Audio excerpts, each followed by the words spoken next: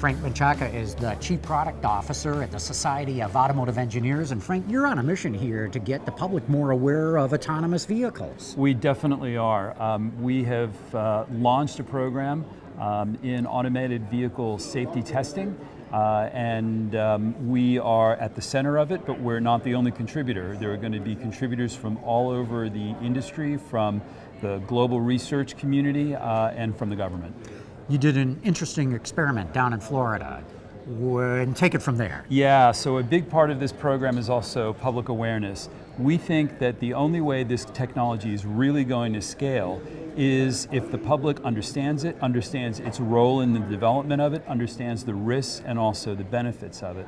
And so down in Tampa, in cooperation with a number of entities, Velodyne, Perrone Robotics, and Tampa Hillsborough Highway Authority, we closed the highway and we had some moderately high speed testing of an automated vehicle. We had 300 citizens from the Tampa Bay area come. We interviewed them on the way in to ask them about what they thought about automated vehicles, and we interviewed them on the way out. And we are building... On the way out, meaning after they had been in one of these vehicles. That's exactly right. And we're building a database of public sentiment so that we can inform the industry and inform the research community all about how the public thinks about this technology in order for us to help them develop a sense of safety and safety assurance.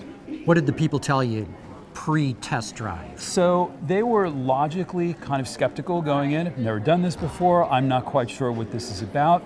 I was in one of the cars with some participants, and when the operator took his hands off the wheel, there was kind of an audible gasp. But what was interesting was the enthusiasm with which people thought about this technology after they had taken the ride. We had one man who was in his 90s who came in and said, "I just want to know what all the fuss is about." And he took a ride, and he came out and he said, "You know, what reminds me of the days when I was a little kid and they were testing out these things called airplanes." So I think it's a tremendous benefit to society for the public to really understand this technology in a completely fact-based way, and we think we have a lot to add to that. 300 people is a lot. How do you take it and scale it from there? So that's a great question. We're looking to scale this nationwide.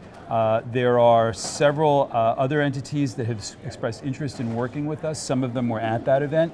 And so I think what you're going to see over the next 6 to 8 months is the rollout of a public awareness program that is intended to dovetail with our automated vehicle safety testing program. How did you get the 300 people you did get? So actually, that was the least of our problems. We were sold out when word went out that you could ride in a driverless car, because that's the way people understand it. You could ride in a driverless car and experience what it would be like for yourself.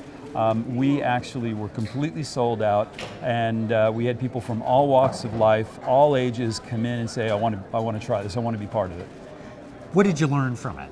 I think we learned that the public really needs and deserves a fact-based approach to automated vehicles that is free from marketing, that is neutral, that is fact-based, that is reliable, so that they can understand what the safety risks might be, and they can also understand what the benefits to society are. The fact that people who either don't wish to drive or can't drive now have access to transportation that takes them to education, that takes them to healthcare, that takes them to jobs. I think they begin to see the tremendous benefit, and they also develop a much more nuanced sense of what their role is in the automated vehicle technology development. It's great that SAE is doing it with some technology suppliers. Where are the OEMs in all this? So the OEMs are, I think, going to step up as well. I think if you've sat in any of the sessions that we've heard this morning, there is a lot of interest in public sentiment and public awareness. And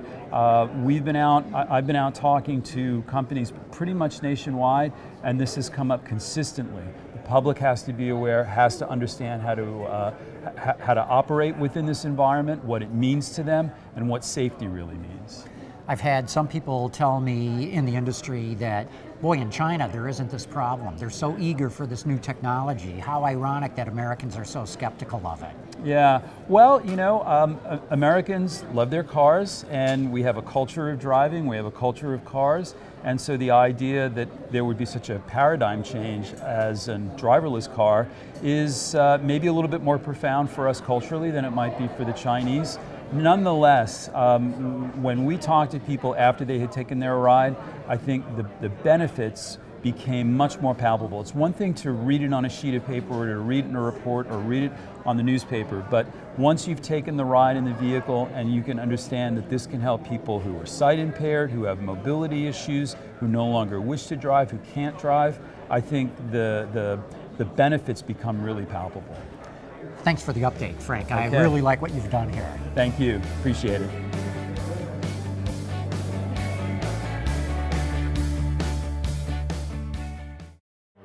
Future mobility is about digitizing the driver, vehicle, and environment.